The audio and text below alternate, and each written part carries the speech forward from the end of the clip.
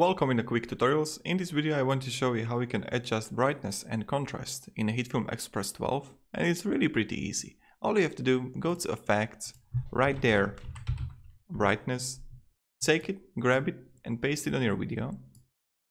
When you have it, now all you have to do is click it and play around with the brightness and then contrast.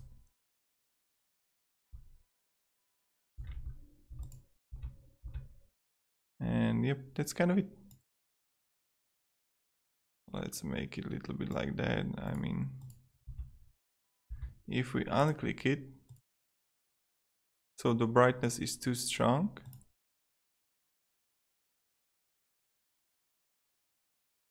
You can even play heavy contrast, basic contrast, preset. And yeah, this is kind of it, how we can adjust brightness and contrast in a Hitfilm Express 12. Thank you very much everybody, and goodbye.